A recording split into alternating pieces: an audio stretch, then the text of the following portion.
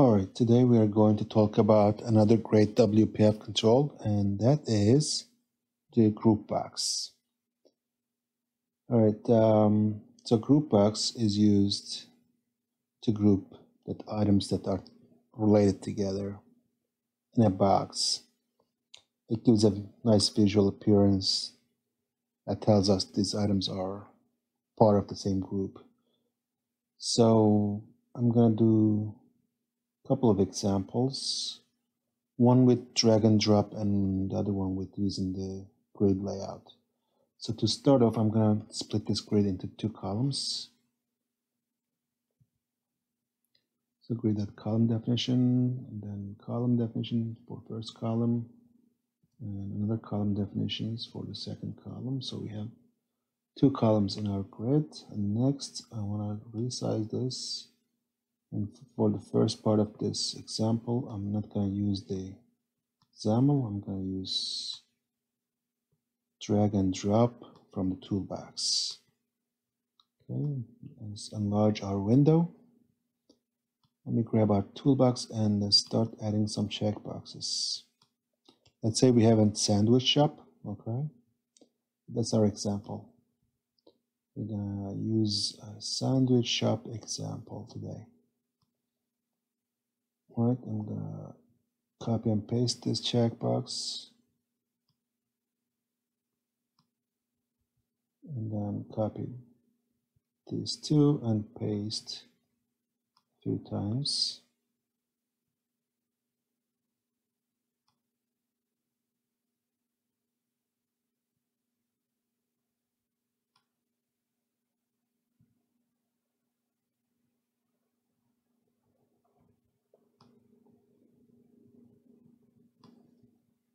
So let's say we have a bunch of bread types, meat types, veggies, cheeses, all that stuff.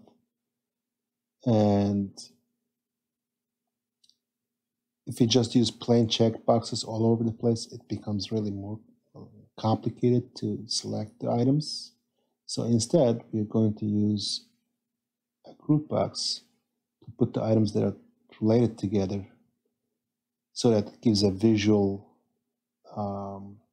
appearance that makes things easier to select whatever the customer wants.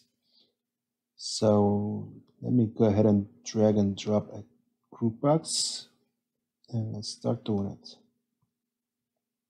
Okay, I'm going to resize this. So the group box has a header and frame. So let me change the header. So this one, I want this to be bread types.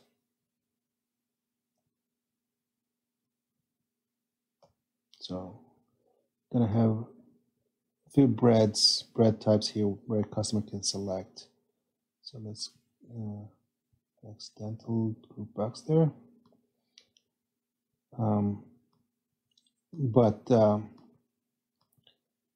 So the group box can only have one child element.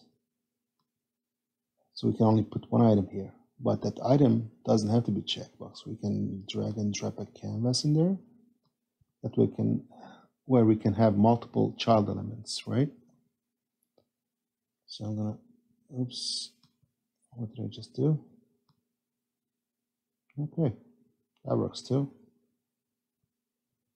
All right, so I should let me delete that canvas and redo it.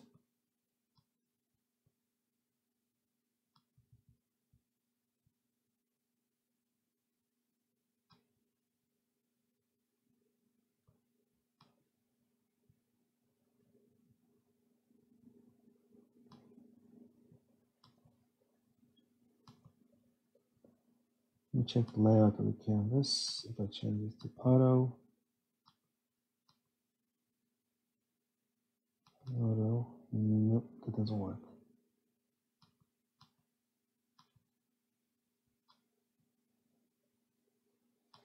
All right, so I'm going to get rid of the canvas.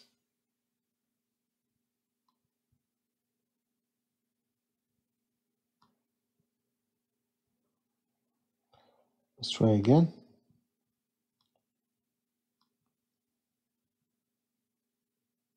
Drag and drop. Resizing there. I think I should have made my group box a little larger. Yeah, let's do that.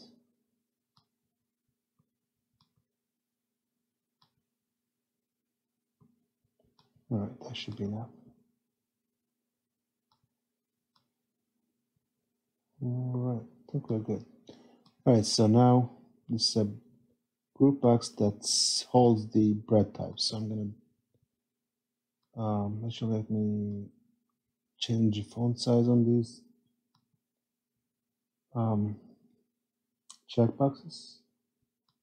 And go to text and change the font size to something like 16. Okay. I'm going to drag and drop this inside my canvas.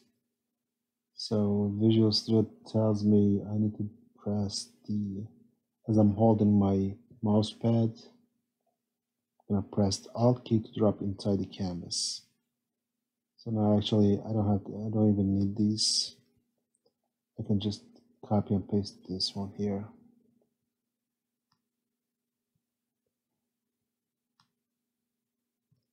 All right, so we have 3 checkboxes. Let me rename these. Go back to properties and change the content to, let's say this is an Italian bread. Next one, let's do wheat. And let's have an herbs. All right, so these are bread. Let's get a background color to the canvas as well.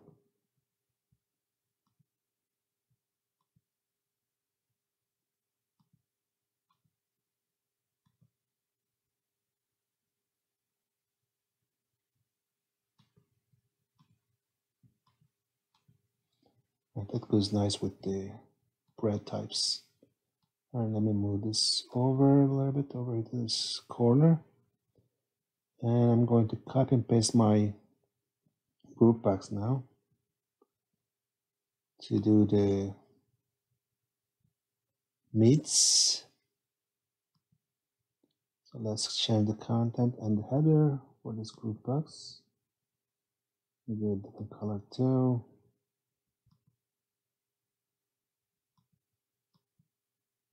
Okay. That's fine. Even lighter. Okay.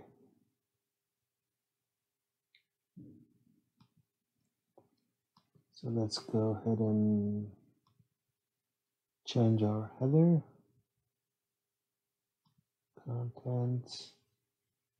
I'm inside the canvas actually right now. Let me select the group box again and change this to meats. And inside here we want beef,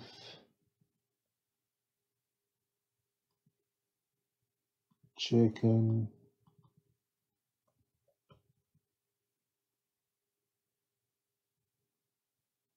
and ham. All right, so we got meats. Let's copy and paste this one more time, the veggies.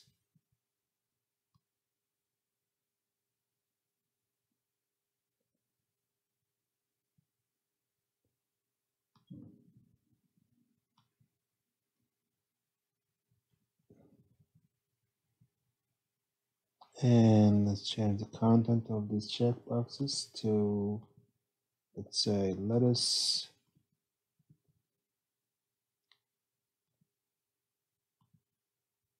tomato,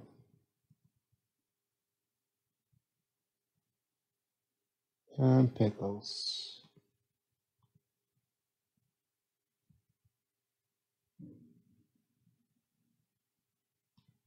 Okay, let's build and run this once.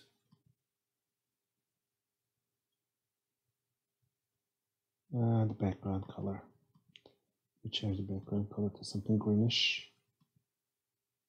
Makes a lot of sense. There you go. And let's run this.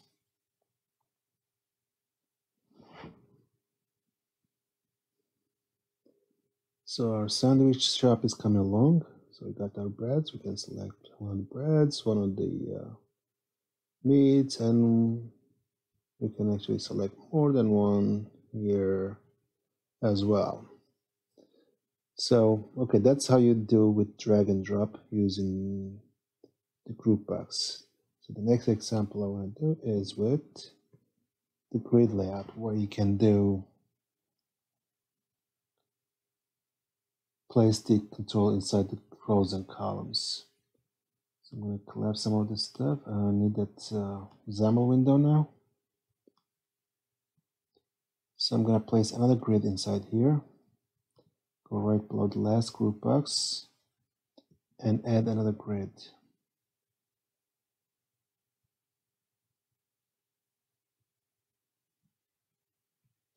I'm going to give this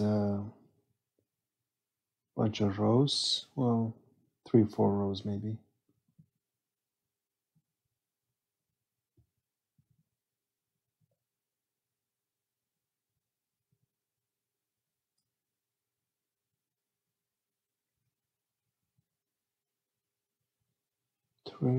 Oops. I should have placed this grid. The second grid is going to be inside the second column of the first grid, the main grid. So grid.column, it's going to be 1. And we have 3 rows. Let's add one more, I think.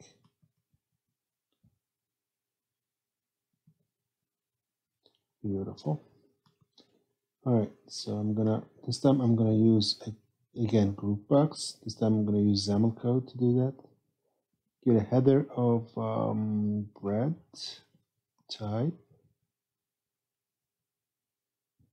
and then inside our group box, this time instead of canvas, I want to use a stack panel. A checkbox, content of Italian. Copy and paste this a couple of times, save some time. Italian, wheat, and herbs. All right, so we have our group box right here. Let's get a background color as well. Let's give a background color to stack panel actually. So background color, let's do light blue. All right, let's run this. I should have changed the font size as well, but all right, so we have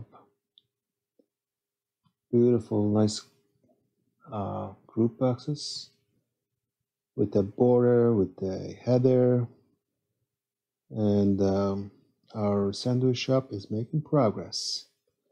So, well, actually, the idea was the group box, so now you have a good idea how to use group box. So, the difference between the two, with drag and drop and using the grid layout with stack panel, it's resizing. So, with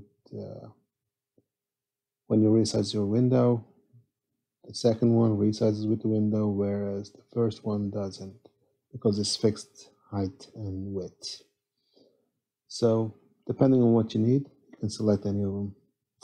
All right, I hope you enjoyed it. Until the next one, take it easy.